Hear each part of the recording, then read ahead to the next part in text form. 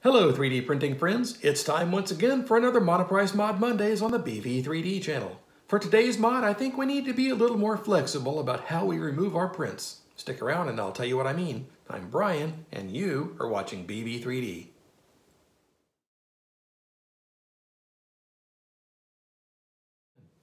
Thanks for sticking around.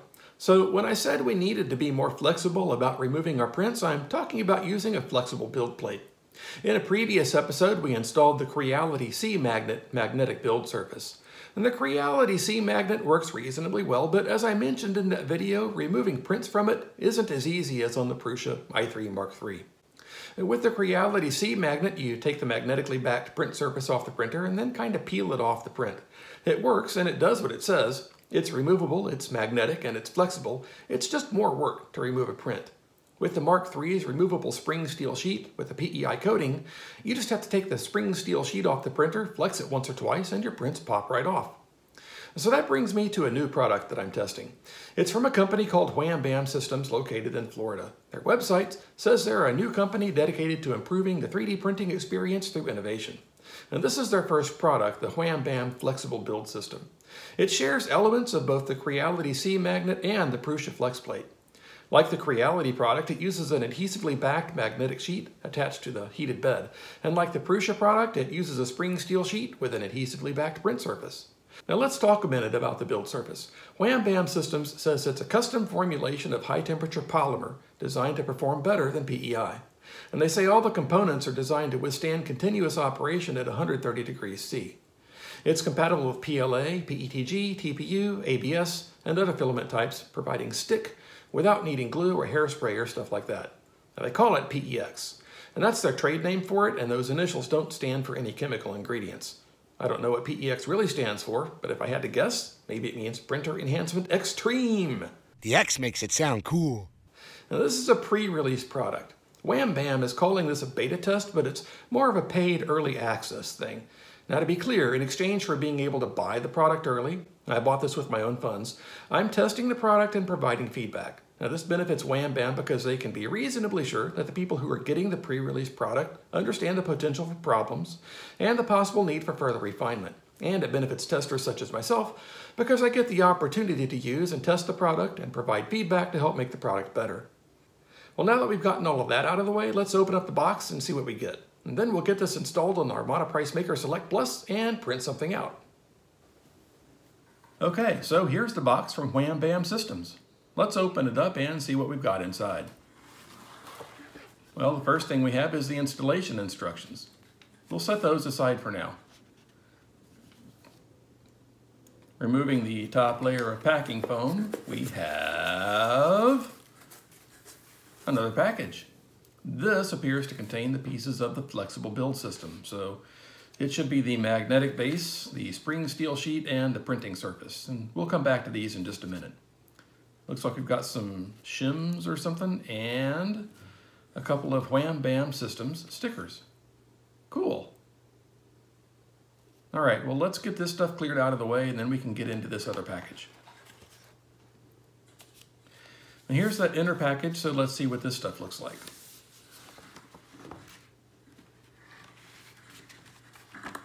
We have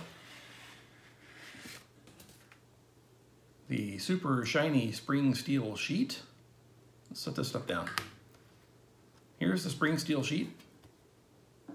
Quite flexible, springy. Here is the build surface. It's got an adhesive backing. And then here is the magnetic base. You know, I love that the corners on this are already notched, so that should perfectly fit on the bed of the Monoprice Maker Select Plus. Okay, it's time to get this installed. But before we can install it, we need to remove the existing build surface. Now, so far, the easiest way I've discovered to remove an adhesive-backed build surface is to heat the bed up to about 60 or 70 degrees C, and that loosens up the adhesive. And then start peeling up a corner with a scraper. It's just like peeling the price tag off something when you get it home. Go slow, and you can get the whole thing off without leaving any gunk behind.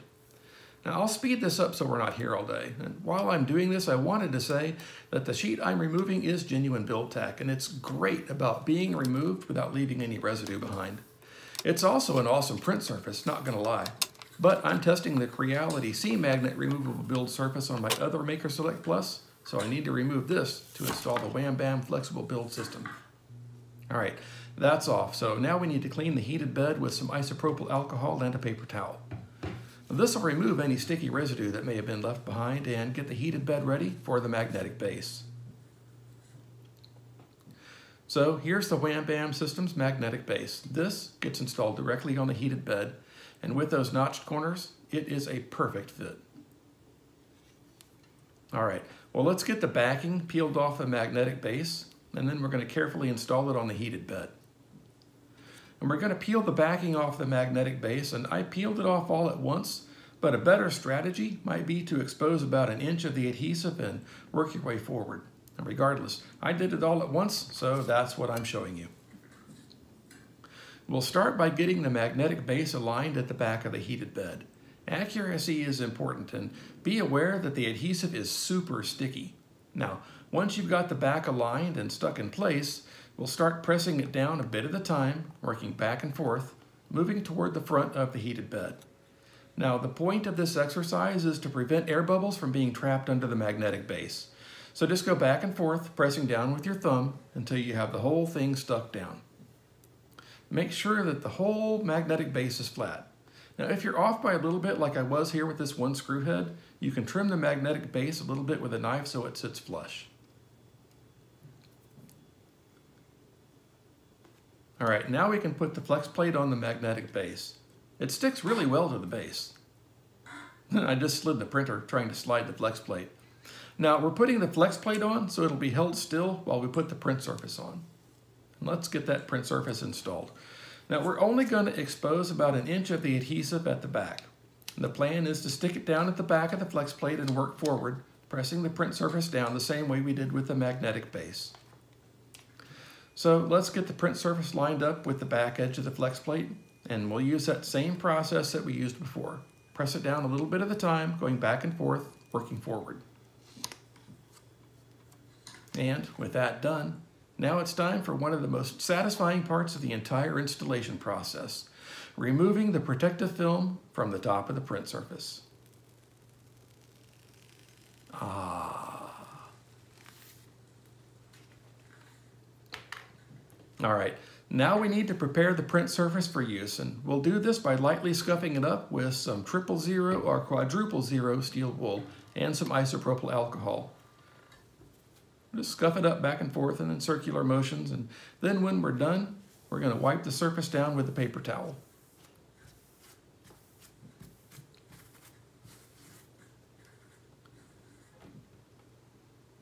Okay, now I want to show you something.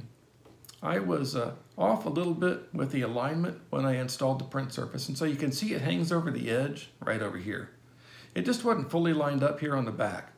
And that's okay though, because I know the printer can't print all the way to the edge. I'll probably trim that off later with an X-Acto. Well, let's get the flex plate on the printer, and then it's time to print.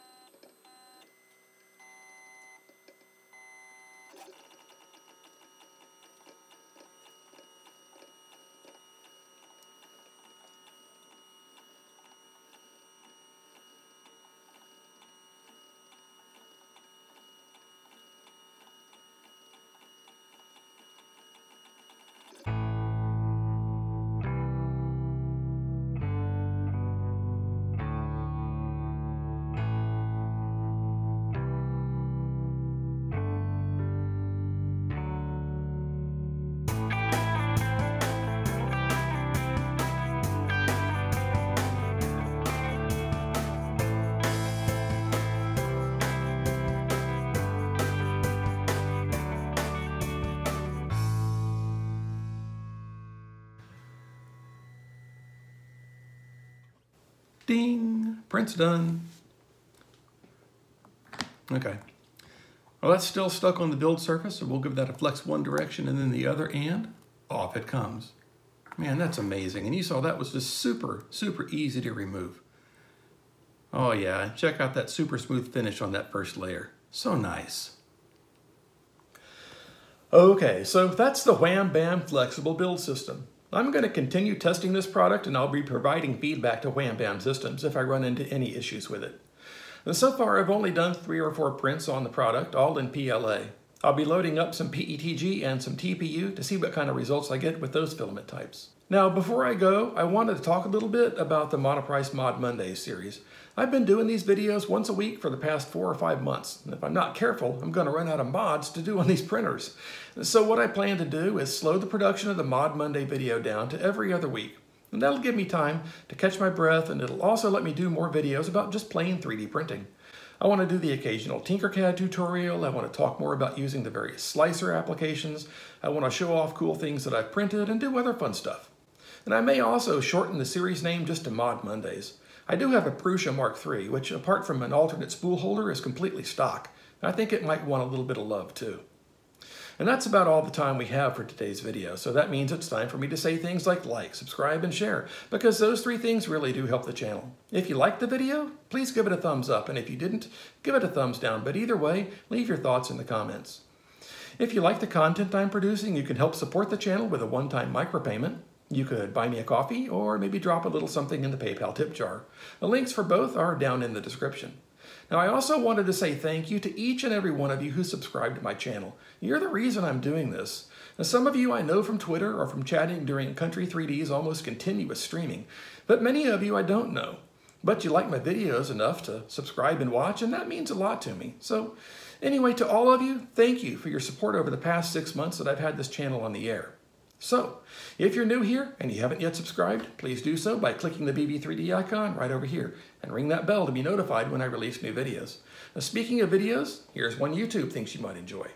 Now, I'm going to go print something cool. You print something cool too. I'll see you next time.